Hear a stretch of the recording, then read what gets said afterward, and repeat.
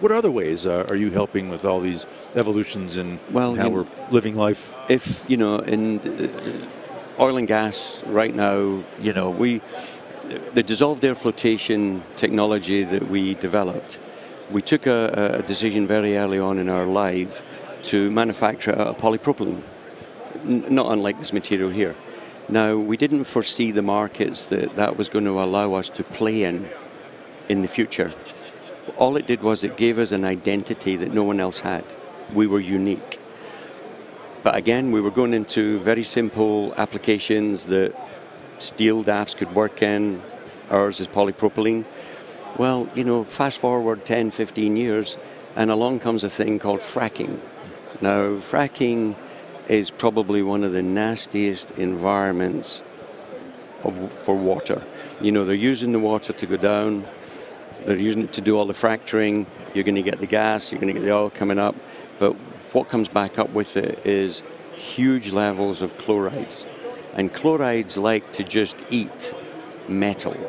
So here we are with a plastic DAF, basically, and all the surfaces that are in contact with that water are plastic. So, you know, we're going into the Permian Basin in Texas with a DAF that is going to serve them for a long time to come.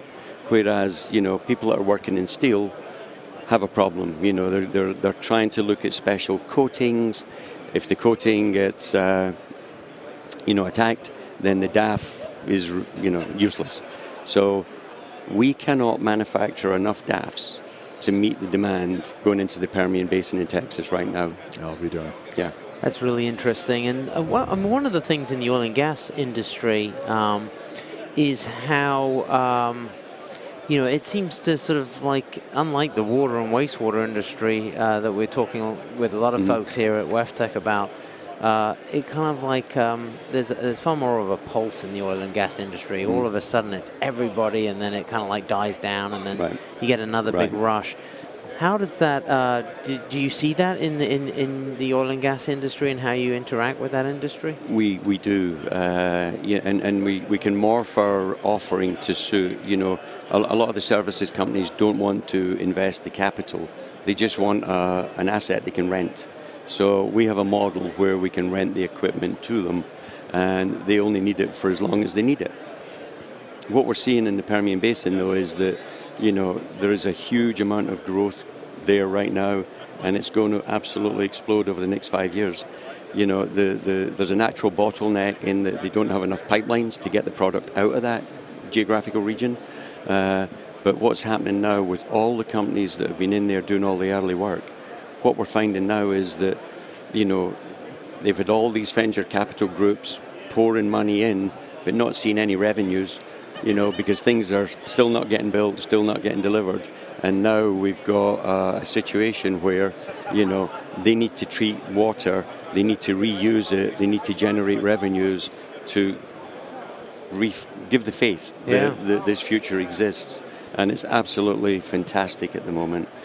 So there's companies that we will sell to, and there's other companies that we will just rent it to. And it's a great business.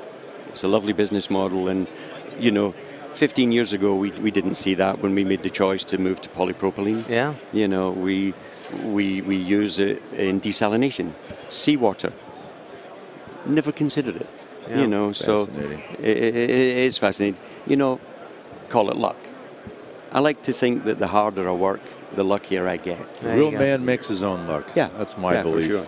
Neil, we would love to have more time with you, but unfortunately we're running low. So before we let you go, should anyone need to connect with you and learn more about all this great stuff coming out of World Water Works, where do they go?